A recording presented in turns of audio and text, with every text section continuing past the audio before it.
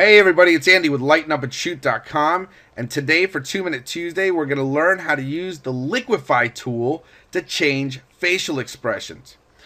Now don't get me wrong, Brian's photo here, he's got a pretty nice smile, but I just like it to be a little bit stronger, like if he was a little bit happier.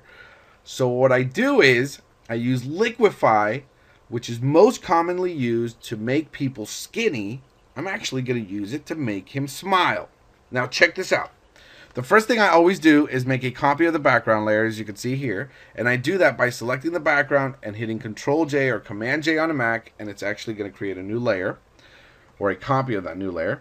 I then go up to Filter, go to Liquify, and my Liquify dialog box is going to open up. Now, I have a couple tools here on the left-hand side, and I really don't have time to go over all of them in this quick 2-minute tutorial, but the ones we're going to focus on is this forward warp tool, and the shortcut is W. And what that is actually you just click and drag, and you're going to see that it's going to push the pixels in.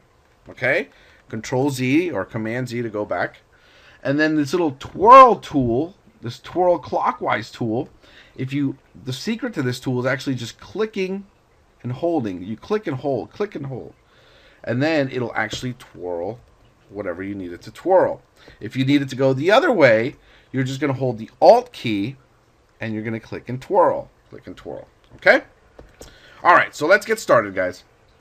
So we're going to choose this forward warp tool. We're going to make sure that my brush is a lot bigger than the area I'm going to push. For example, if I have a very small brush and I'm trying to bring these lips up, all it's going to do is it makes it going to look like I'm just smudging everything everywhere. So what I need to do is make sure that my brush is really big. I'm going to choose about 900. This is all going to depend on the resolution of your image.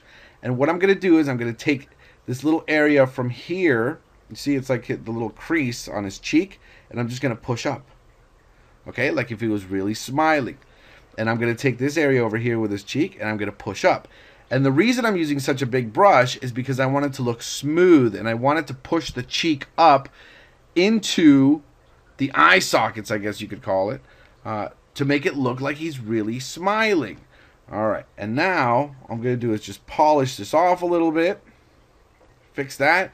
I'm also going to fix his nose up a little bit by just clicking and dragging, and just use very small strokes. Alright guys, I don't want you to go too crazy, because then you're going to get these weird patterns or these weird facial expressions that don't look natural.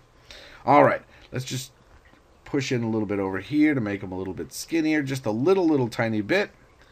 Alright, and the next thing I'm going to do is I'm actually going to take this twirl tool and I'm going to try to fix this eye a little bit. Okay, it's just droopy. It's just drooping a little bit too much to the left. So all I'm going to do is click once.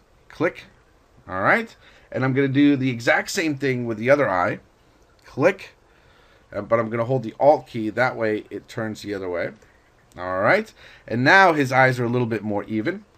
What I can do is go back to my forward warp tool. And now, with a little bit smaller of a brush, because this is actually going to... I can just bring up that eye just a little bit more. Alright. Bring up his nose just a little bit. Probably bring this up a little bit down here. And I'm doing very small strokes, remember guys. Okay. Once I'm happy with that image, all I do is click OK. Photoshop will think, and there is my final product. Let me show you the before and the after. Before...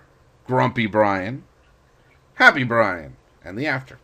Alright guys, go experiment. Liquify is a little bit hard to get used to. Just practice. The secret, like I told you guys, is to use big brushes so that you get these smooth pushes of pixels, for lack of better words, and then your facial expressions should get much better for all those grumpy people out there.